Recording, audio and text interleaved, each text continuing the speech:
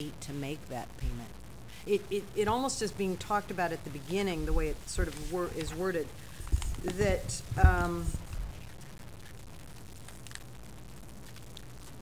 it doesn't look like it's necessarily a given. And is it a given with respect to the budget? And if so, when is that expected to be an actual payment made?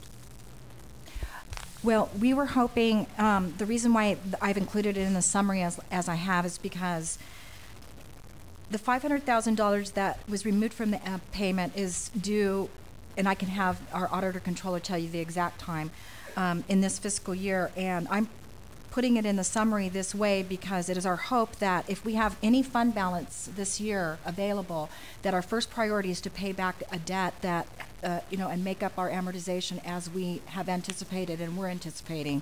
Since this $500,000 for the teeter plan has not been paid, or is projected not to be paid for this budget year, we're hoping that that part of this fund balance that we're showing here will be paid for this fiscal year for the teeter plan, because it was budgeted not to be paid up front. And our auditor controller can tell you exactly the time frame. Meredith? Meredith Ford, auditor controller. Typically we take a look at the teeter payments at the end of the fiscal year. Now that's given, if the teeter amount has been budgeted, then we would just automatically make the payment. This year we're going to take a look and see if we can carve out that $500,000 just to keep our amortization schedule current. And if we don't, then we're going to fall further behind on that. Absolutely. And last year's delinquencies were much higher than previous years due to the housing downturn. Well, I think it's time to maybe revive the teeter discussion. I believe the board was going to look at it more in depth, and it was a concern of the board, and we had sort of a targeted focus during the budget process on it. But I think it's time to sort of renew that discussion and have the board take a look at that and build that component or that discussion point into our budget discussion, because I know there was board, and I think it was pretty general board concern about teeter and trying to approach teeter. And I think we made the commitment to approach teeter in a different way through this budget cycle. So I guess I'd like to know where we're going with that, making sure that we'll be having information on that up front prior to getting into the actual deliberations on the budget, and then also seeing where our actions or lack thereof in this budget cycle will impact that discussion. I think Allison was planning to cover a bit of that in the budget PowerPoint. Good. Thank you. Supervisor Pinchas? Yeah, Mr. Chairman, I think my recollection of that conversation was that the CEO's office at the time, that was Mr. Beltrami, and the auditor's office was supposed to get together and set up a teeter plan repayment structure with basically that was set aside on its own. The direction was we put the $600,000 in contingency with a commitment to the sheriff if he needed to. It's under your proposal here, the sheriff really actually doesn't need that, so that $500,000 can be used to make that teeter plan. But the main point is the teeter plan was supposed to be set up on a repayment schedule, kind of set aside on its own for the amortization and payoff of that. And we're showing it that way in its own budget unit in the fiscal year 2007-2008. And in 2008-9, our plan is to take the actual collections off of the delinquencies and put them against the teeter deficit so that it's a lot clearer. Take it out of budget unit 1000. I got a couple other questions. Sure.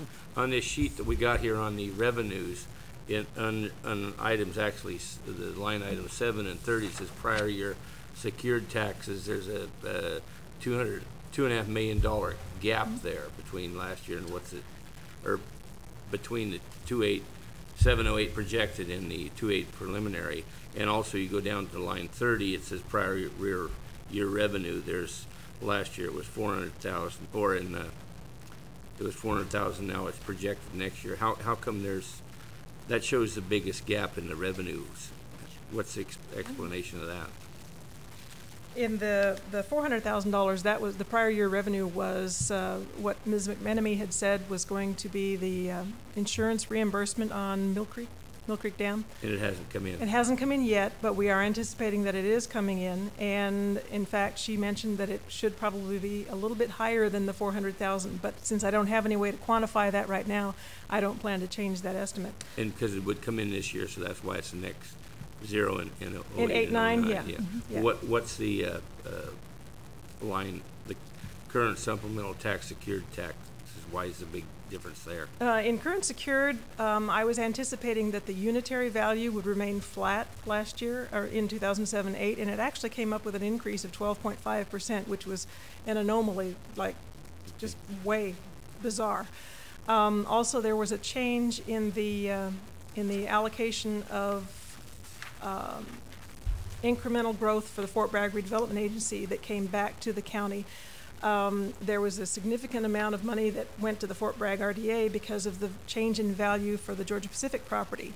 And it just so happened that 2007-08 was also the year that we changed how the county gets back some of its increment toward the RDA in Fort Bragg. So that was hard to quantify at the time that the budget was built, and I didn't have the full set of values to work with at that time. So it's actually in it higher than what we had anticipated. Mr. Chairman, one more. Actually, it's more of a comment than a question.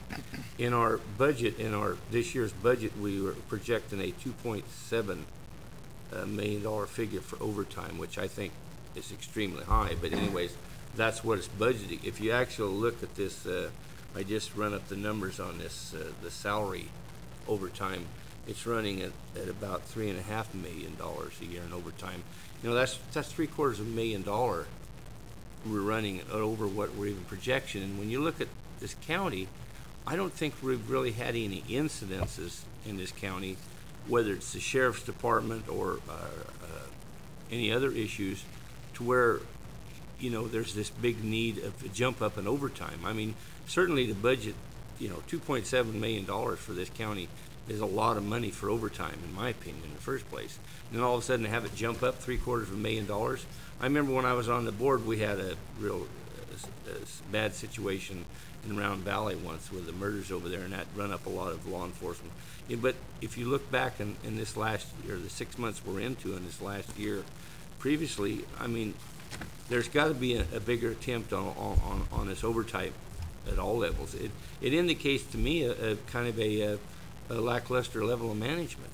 I mean, it has to be, you know, overtime, when you're in any business and you know, overtime can be a good thing because that means there's more going on.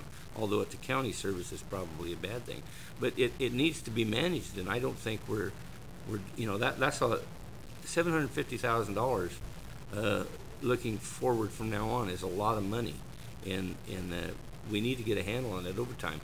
In my opinion, on this whole budget projection here, that's the main thing that we need to address, in my opinion. Is that countywide, the 3.5 that you're talking about, the Yes. overtime? Yeah. Oh, I believe in the sheriff's office, which is where the bulk of it is going to be, it's a reflection of their staffing issues, and I believe Sheriff Allman can probably address that. I understand that, but keep in mind, I'm saying we're already budgeted $2.7 million in overtime, and to go over that another $750,000, I mean, we've got to get a handle. I'm not looking at any single department, and certainly there's reasons for that. I hope there's reasons for it, but we've got to get a handle on that, because we can't keep going over a budget that amount, and especially with decreasing revenues, and keep up. We're going to have to do a better job, and it's the little things that make the difference. I mean, I don't think the cuts, you know, the CEO just identified basically $1.1 billion in cuts that the states